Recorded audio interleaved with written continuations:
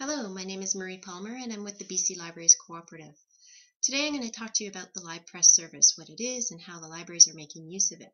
We'll take a look at a few of the different library websites and the features and see how libraries are customizing the service to meet their needs as well as those of their patrons.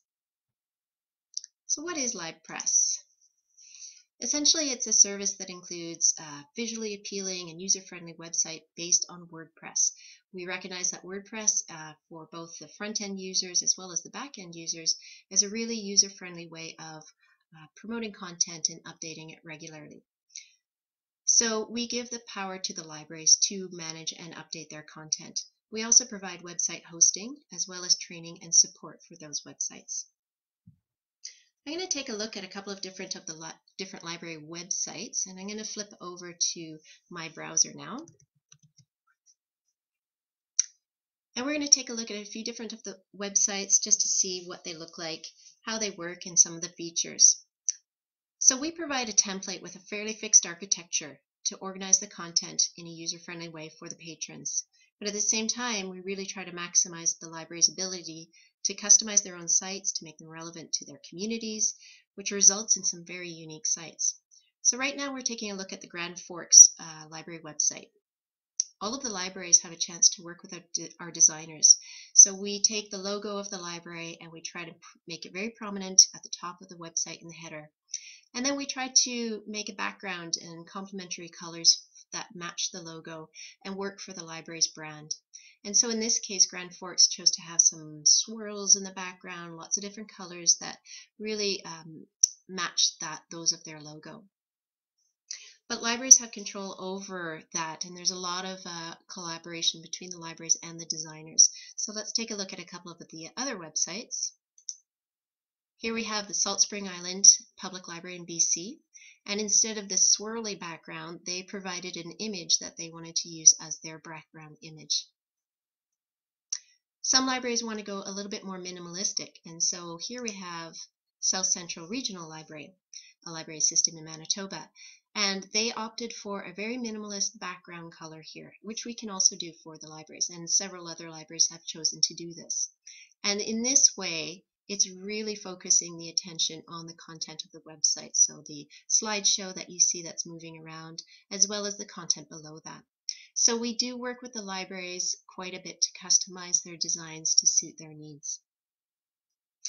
At the top of the page, you'll see the library website address, and all of the library websites share a similar website address. They all end with libraries.coop, and depending on their province, they will have a different abbreviation for their province. So in this case, we have MB for Manitoba, and then library system name or abbreviation. So we have scrl.mb.libraries.coop.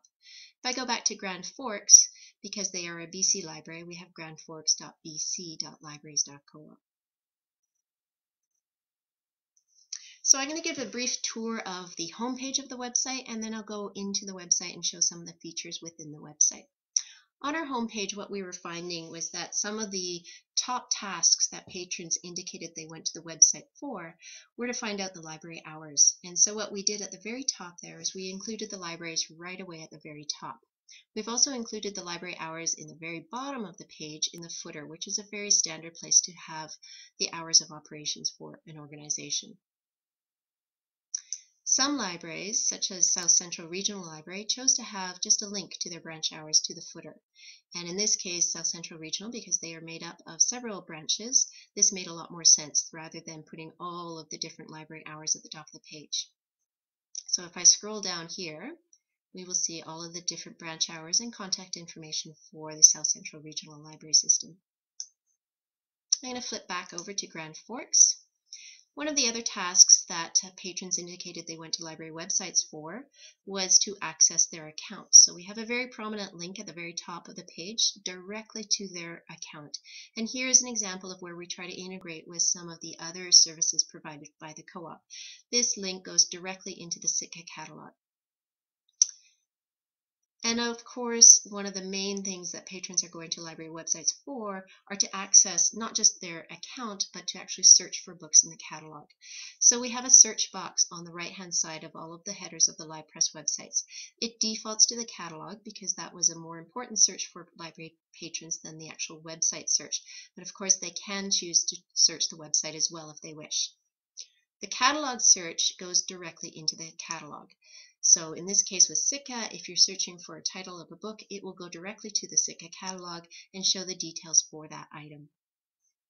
We've also included a link to Library to Go or the Overdrive service. And in this case, what we've found since we've designed the LibPress service is that libraries have recently taken on numerous subscriptions to other types of ebook and audiobook download services. So we have One Click Digital, we have FreeGal, we have all sorts of other services that we would like to incorporate in this search box. So that's definitely on our to-do list of upgrading this search box. In the meantime, there are several other ways of promoting those new services, in particular the downloadable ebooks and audiobooks and magazines. And I'll show you how libraries are promoting those services in a couple of minutes.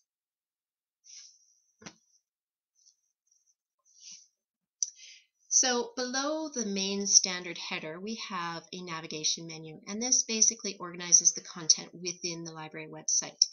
And within that header menu that we have here, we have drop-down menus. And we're making use of something called mega menus. So instead of having a long, disorganized list of information in a single drop-down menu, we've organized the content in that drop-down menu. So it's a little bit more user-friendly for the patrons. Underneath that, we have a slideshow. And the slideshow is a really fun piece for the libraries. Both the library managers and the editors of the websites are really enjoying the slideshow, having fun with it. And the patrons are also finding that it's really fun and informative. So this is one of the ways that libraries can really update or promote some of the services and programs that they have on their website as well as in their libraries. So in this case, on Grand Forks, we have a number of different slides that are showing a lot of different services. What Grand Forks did, I'm taking control now by clicking the back and forth arrows. What Grand Forks did is they created all of these slides, and you can use anything as complex as something like Photoshop to create these slides, or as simple as something like Microsoft Paint, which is with most Windows computers. So it's very simple to just even upload a photo which captures people's attention and then just redirect them to a different part of your website to get more detailed information. And if you'd like, you can go one step further. So not only just adding a photo, but adding a little bit of text. And in this case, I think that Grand Forks is using a service called Canva, which is a free online graphics software tool, which is really fun. And it includes all sorts of background designs, which are really easy to use. So the idea here is just to capture people's attention and send them to a different part of the website for more information. There are lots of examples on our LibPress websites about these slideshows and different things that you can do with them. I'm going to flip over to a different BC library. We have Castlegar here, and you'll notice that they also chose to have swirls in the background, but that these swirls are matching their logo and their colors. So I'm going to take control of this slideshow by clicking the arrows again. And here's an example of a text-only slide. So there are times when a library feels that they don't have the time to actually create a slide and put it up, in which case we have the option to just very simply, very quickly type in a headline and a couple of lines of text. And then we stylize that so it doesn't look horrible, and it captures people's attention, and it gives them the information they need. Also on Castlegar's website, we have a couple of default slides here. So we include default slides for all of the LibPress websites so that if there is a library that just doesn't have the time to create their own slides, they're not at a loss. We have about a dozen default slides that are available for the libraries to use. Below the slideshow, we have another area where libraries can promote unique custom content. And here we call these columns here highlights. And any library can put in any kind of content they want in these areas. And it's as simple as editing a page of content. So in our training sessions, we ensure that the libraries know how to update a page and edit the content. And if they can do that, they can certainly update the content in these highlights. They can swap highlights in or out. and put new information in there at any time. So you notice that in a highlight you can include text, you can include images, you can put links on. Here we have a very simple form to sign up for a newsletter. The rightmost column is demonstrating a new adult fiction carousel. This is another way of linking and working with the Sitka service. And so this is showing off new items in their fiction collection. Patrons can take control of this carousel and look back and forth at covers, and they can click on an image to view more information about it directly in the Sitka catalog and possibly put a hold on it if they wish.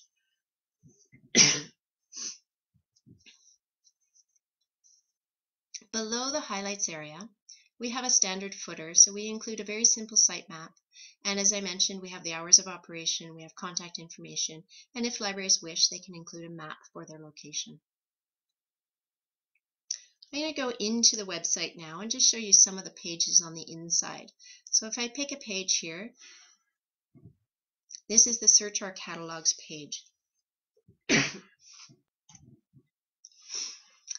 And here we have a very basic page. And on these pages, libraries can choose to put in as much information as they'd like. They can edit the content at any time. They can add in links, they can add in images, tables of information, whatever they'd like. So here's a very minimalist page, and it's just listing a number of the catalogs. On this page, we also have the option of including boxes of information on the right-hand side. We call these widgets, which is the standard WordPress term. So we have widgets that can highlight other services within the library. In this case, Castlegar has chosen to put on a new items carousel on this particular page. And then we have some global widgets, which will show up on all of the pages on the of this website. They've chosen to put a link to their Facebook account, which is an image here and a link. But they also have a very standard default text box here, which is redirecting patrons to, excuse me, to the online databases page. One of the other things that we have on these websites is a feature called centralized content. So we recognize that a lot of libraries have similar content that they want to display. So information about certain databases or recommended websites or shared services.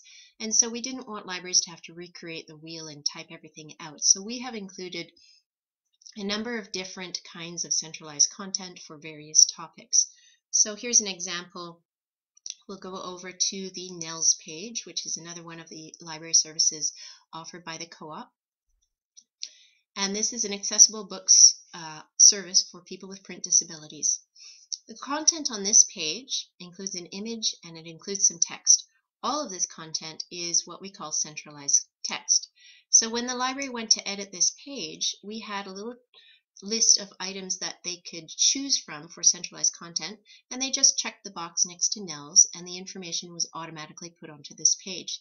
The library can add information before or after if they wish, and they can take this content off at any time. We have similar information on other pages of the website.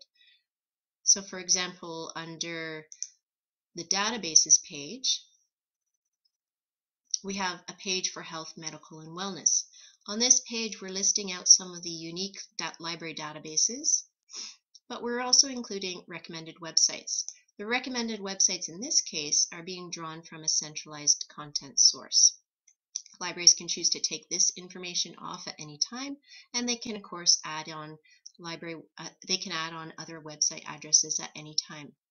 On the database page, we're also trying to promote local health and medical resources and getting libraries to add in some contact information for other organizations in their community, as well as redirecting patrons back into the catalog to look at the books. So when a patron is accessing health and medical information, not only do they want databases and websites, but we also want to make sure they know about the books and resources in our community. So I'm going to switch back to my PowerPoint slide and just point out at the end we have various resources for you to access more information. There are a couple of websites listed up there. Within the BC Libraries Co-op website, there is a group for LibPress where people can find out more and converse about the service, and you can contact me at any time. My email address and phone number are at the bottom of the screen. Thank you.